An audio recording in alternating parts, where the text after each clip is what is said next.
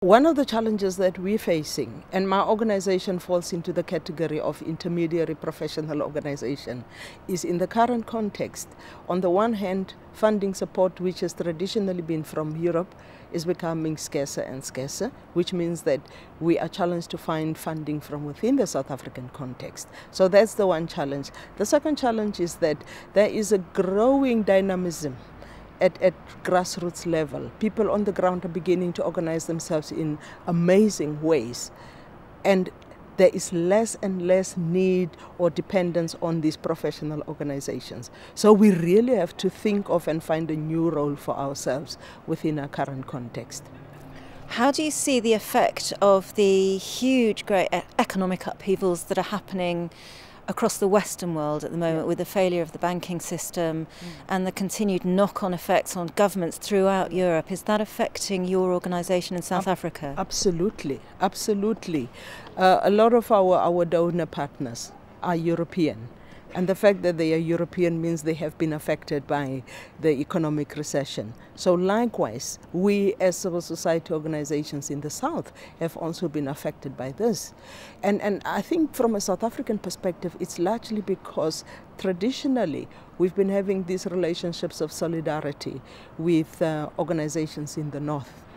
And the economic recession is affecting us. It means that all our partners now have less and lesser resources that can flow to their partners in the South.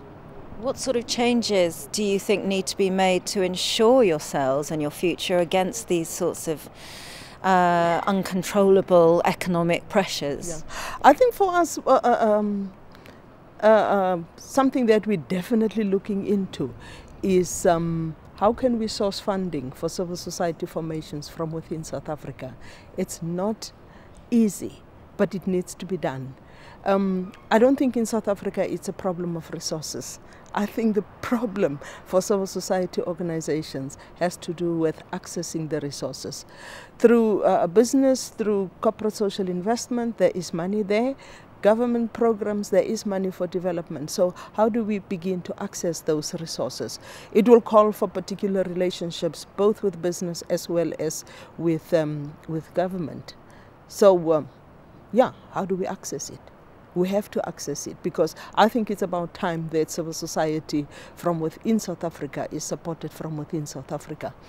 And these old traditional relationships with donors in the North is definitely becoming something of the past.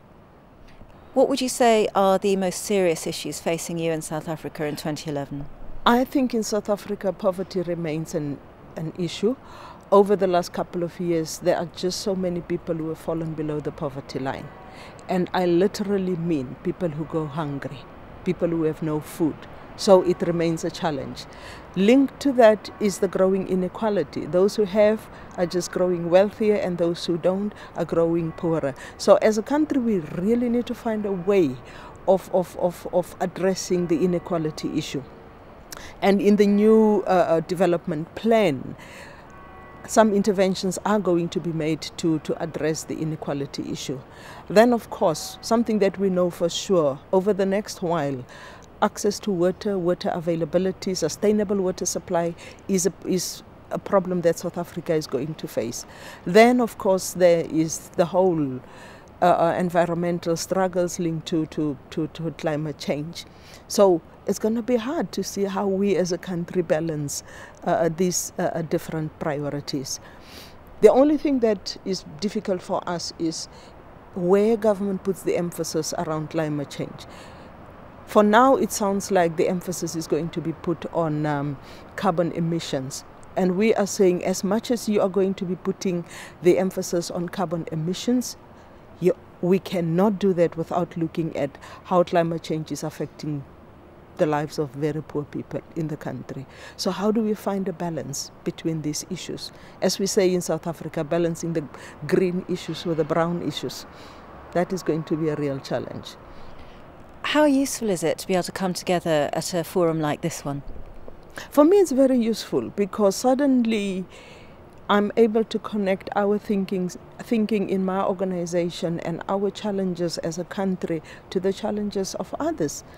And when you get together with people from different parts of the world, you suddenly realize that we're actually faced with the same challenges. It's similar challenges that we are facing. And hopefully we can learn from each other's experience. I'm very open to learn from how others have addressed these problems within their own contexts and what we can learn from them and take back home to South Africa to address our own challenges. Yeah. Do you feel optimistic when you look to the future, to the next year, 5 years, 10 years? Yes and no. In spite of everything that, sometimes one does adopt a pessimistic view when it comes to South Africa. But I think great things have been achieved in a very short space of time in the country. And it's one of the most exciting times to be living in the country. I feel a lot more positive. It's when I see how ordinary people are preparing themselves and bringing their energy to some of the challenges that we are facing. It gives me a lot of hope. What I'm seeing more and more is people being less dependent on government, looking less towards government for helping them solve their problems, but looking within themselves and trying to really harness their own resourcefulness in terms of addressing some of these problems.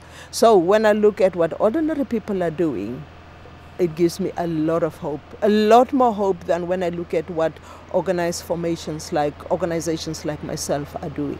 Yeah.